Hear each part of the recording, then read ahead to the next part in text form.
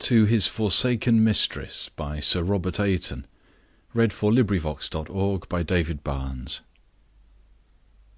I do confess thou art smooth and fair, and I might have gone near to love thee, had I not found the slightest prayer that lip could move had power to move thee. But I can let thee now alone, as worthy to be loved by none. I do confess thou art sweet, yet find thee such an unthrift of thy sweets.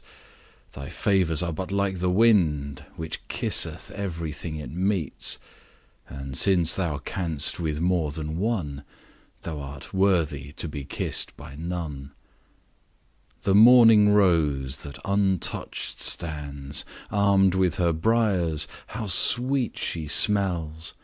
But plucked and strained through ruder hands, her sweets no longer with her dwells, but scent and beauty both are gone, and leaves fall from her one by one. Such fate ere long will thee betide, when thou hast handled been a while, with sere flowers to be thrown aside. And I shall sigh when some will smile to see thy love to every one hath brought thee to be loved by none. End of poem. This recording is in the public domain.